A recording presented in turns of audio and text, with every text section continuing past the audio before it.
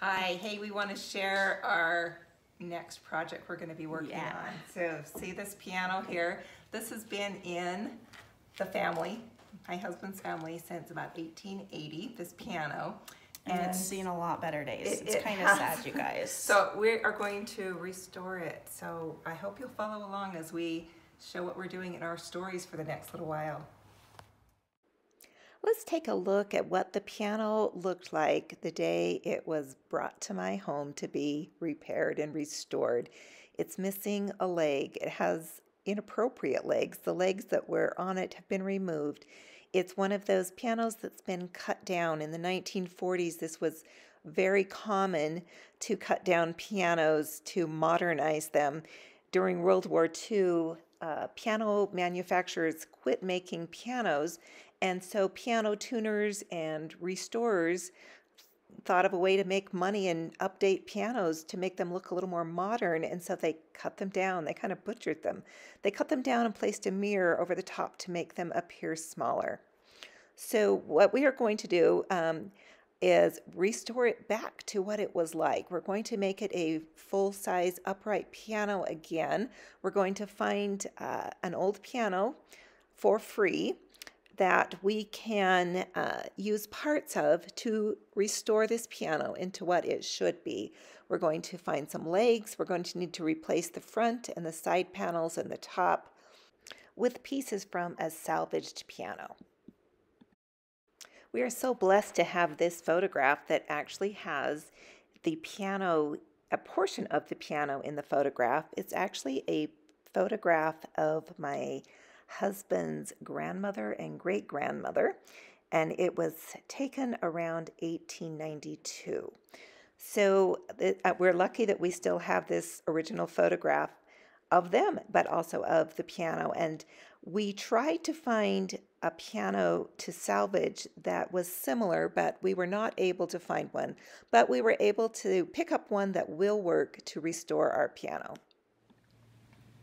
So on the front of the piano, this I'm going to have Steph lift it up. This used to be the top of the piano. It would have sat up there, and then this piece here would have been up here. So we needed a new top.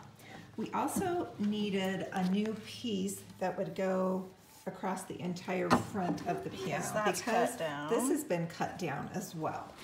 Other problems with the piano is when another family member had it, of course the music stand is broken, but this is all cracked. So we hope to scavenge this part off of the other piano as well. We will also need a side of the piano because of the way it was cut down. So we're going to take some sides off of the piano, and they're going to be a little bit different, but it's going to work. I'm positive it's going to work. The other thing is the leg situation. We're missing a leg on this side. This is not the original leg. It would have had a piece coming from the body, coming out with a wheel on it. So we're going to scavenge legs off of the other piano as well. And just because it's got chunks of wood out of it and everything like that, it will get a coat of paint. We will not be staining this, but we are going to attempt to make it beautiful again.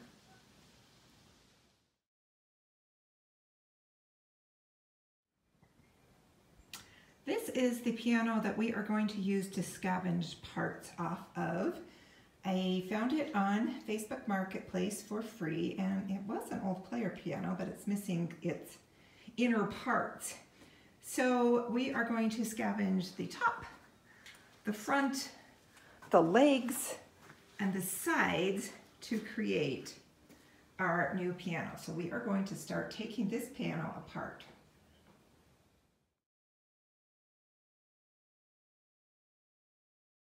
We're going to start to take apart our scavenge piano or our donor piano, and we're going to begin with taking the top off and removing those hinges. The most challenging part on this piano in the beginning was all of the screws are those old slot screws, and it is so hard to keep the screwdriver and the drill on them as we get those off. Once the top of the piano was removed, we're looking to remove this front piece that we need. And so inside, there is a little lever right here that we're just going to lift up on both sides, and that is going to remove the front of the piano. The next piece we want to remove is that music stand section, and there's just 2 screws holding that piece of wood on. You just remove those and then it slips right off. And then the keyboard cover itself actually was just held down by that piece of wood from the music stand, so that was easy to remove as well. The piano keys on our donor piano were really easy to remove, and so we removed those so we could access the screws and things to remove the legs. On the piano we thought we'd do the same thing, but we found those keys were a little harder to remove, so we ended up just leaving those in and not pulling those out.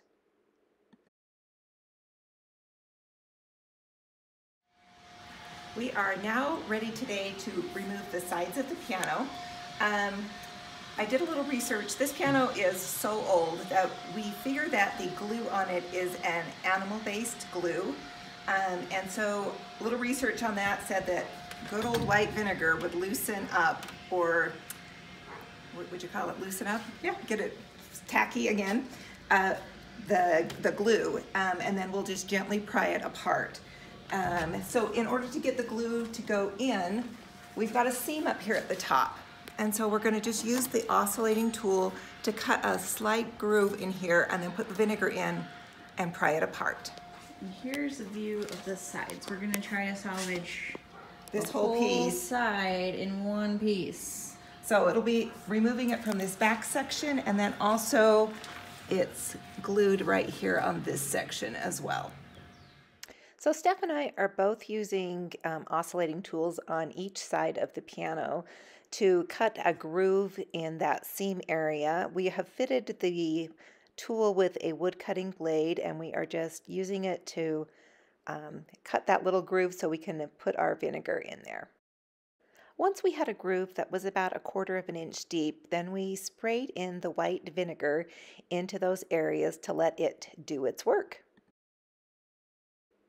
It took about 20 to 30 minutes where we saw it starting to loosen up.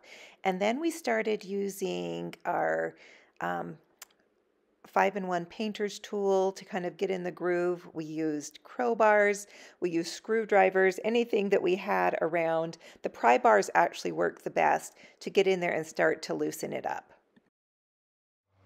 Just want to show you some of the progress here. You can actually see daylight through, so we are starting to break through. So we've this is all just new to us. We're just trying what we can. So this is a very broken painter's tool, but my method has been to hammer this in the seam to loosen it up, spray with vinegar, and then I'm using a crowbar to kind of pry the rest open.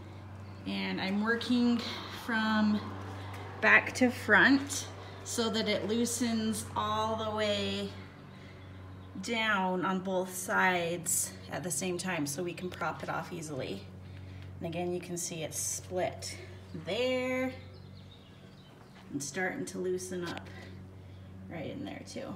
So we're coming. As we worked on removing these sides, we worked on both sides of both pianos at the same time so that we really weren't wasting time.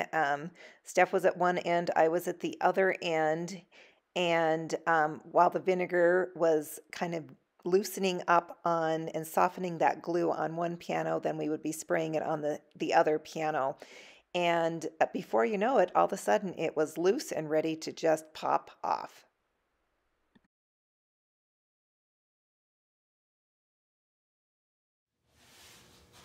In order to remove the legs, we needed to remove some screws that were in this section that were going into the screw. This is the section where the keys on the piano were.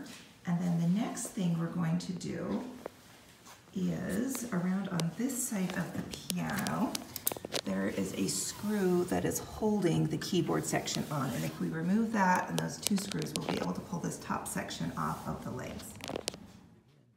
To remove the section where the keys on the piano were, we tilted the piano over on its back so that when we remove the legs, it didn't tip over. And so we loosened those 4 screws, 2 on each side, and then we were able to lift off that piece of wood where the keys of the piano went. On the bottom of the piano, to remove this bottom leg, the portion that hooks to cross, this is the crossbar where the pedals are on the piano. There's 1 screw that we need to remove to separate the leg from the piano crossbar.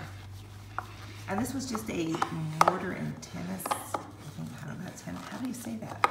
Mortise and tenon. Mortise and tenon joint that was glued together, and then there was 1 screw holding it together. So we'll just unscrew that, and then that leg will come off.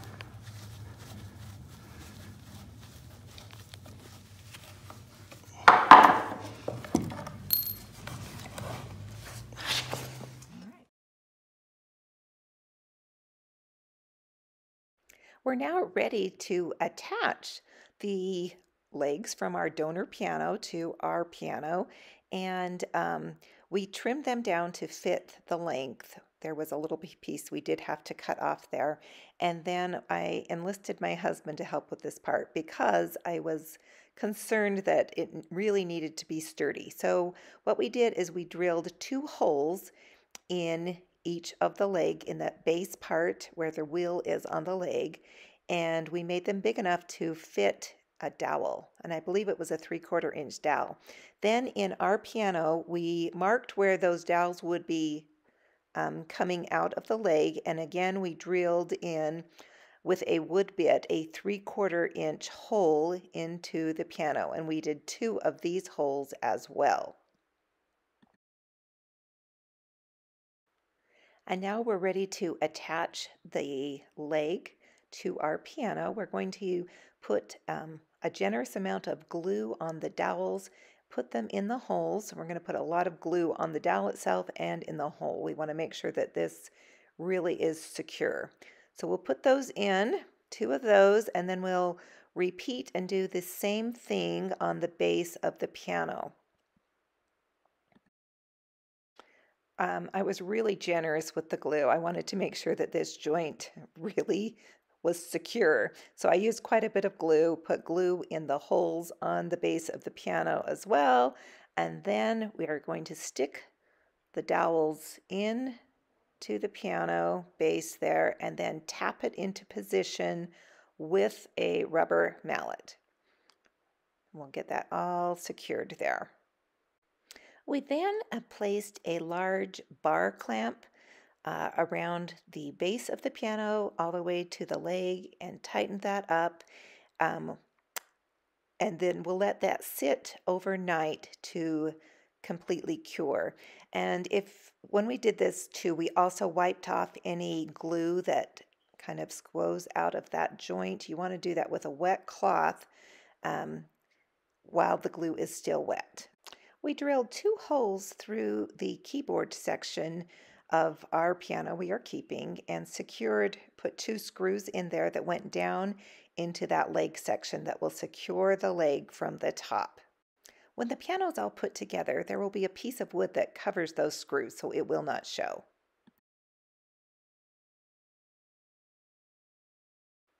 The piano that we are using for parts was a little bit wider than our piano, and so we need to trim down pieces to fit. This is the music stand area, and we needed to take off about 1 inch from each side of that piece.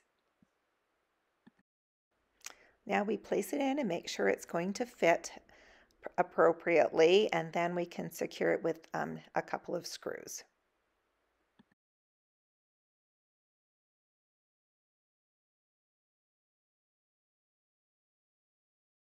We're now ready to prepare the side panels to put on our piano. These are the panels that we took off of our donor piano, and they are a little bit too wide and they are a little bit too long. And so we are going to trim them down to fit our piano. And we've put a piece of masking tape along where we're going to cut them because it has a veneer on it and we do not want to chip the veneer. That's a little tip if you're working with a veneer. The other thing is we've got the fence on the table saw set up to take off the exact amount that we need off. And we're going to use 3 people to do this. It's kind of a heavy board here, and so we'll want some extra hands to push it through and to retrieve it as it comes off of the blade.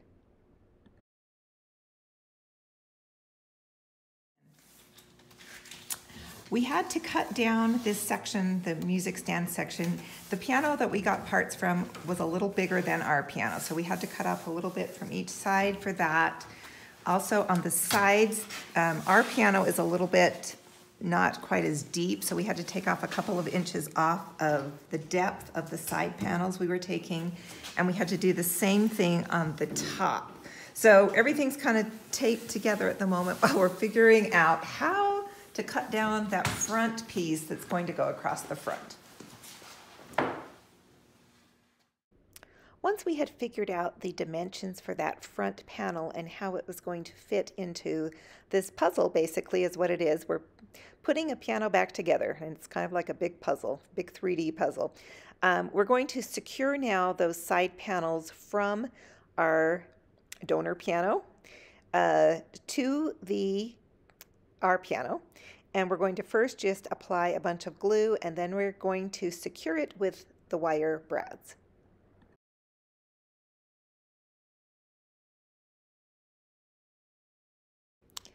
All right, we needed our front panel section of the piano to be about 1 inch smaller. The challenge was we have 2 decorative ends on both sides, and that center section where it has the sliding panels for where the rollers would have been for the player piano, that is a hinged piece that swings out to be the music holder. And so what we decided to do is remove that center section, and then we've got basically the 2 sidebars and a crossbar across the top. And so what we're going to do is cut there at the top and take out 1 inch from that cross-section bar, and then we will put it back together and then just trim down this part that hinges, and it will be to the correct size for our piano. So the first thing we did is we cut that crossbar down to the finished dimension that we needed on the right side. And then we cut that remaining piece as close as we could get the blade to that decorative edge. And that is going to take out that 1 inch of depth or width that we needed out of that crossbar. Now we need to reconnect that crossbar to that side decorative edge. And we're going to use my Craig jig to do this, and it will create some pocket holes on the back side of that crossbar piece where we can place screws and screw the 2 ends together. So I've made 2 pocket holes, and you can see them right there. And then I'll put some glue on that joint, and then we will hold the 2 pieces together. And this is where you need to have an extra set of hands to hold that together nice and tight. I did not have a clamp large enough to hold it. And then we will just use the screws and secure it together with the 2 screws. And it's going to make a joint that you won't even notice because it's right up against that decorative edge. Now, if you don't have a Craig jig to make those pocket holes, you could also use a biscuit joiner, or you could put it together with dowels like we did when we attached the legs to the piano.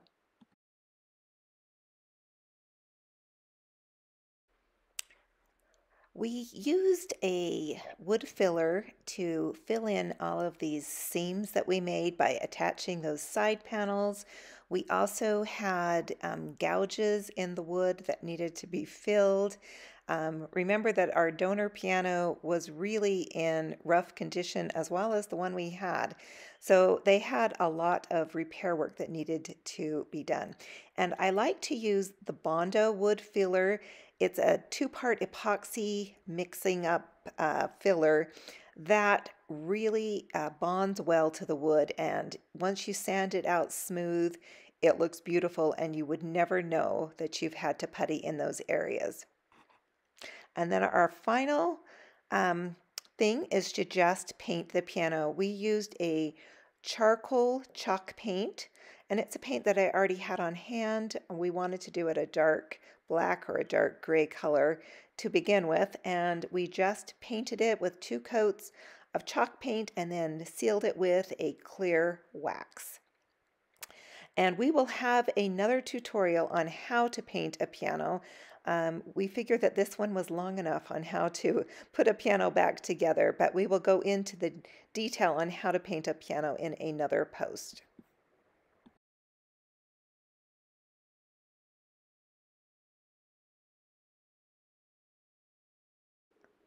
Doesn't this piano look amazing? We were able to take something that was broken, falling apart, had been abused over the years, and really restore it. Now, we couldn't give it its original wood finish because we had 2 different species of wood. We had gouges, and it was really a mess. But we were able to putty up those spots and fill it in, and it looks great. The legs are now appropriate for the age and style of the piano. They are secure. The piano is now safe. It's not going to tumble over on top of you. And it is a beautiful piece that will be cherished for years to come. In fact, maybe it's got another 140 years left in it still. Who knows? But it not only looks great, but it sounds great too, because we did have the inside professionally repaired as well.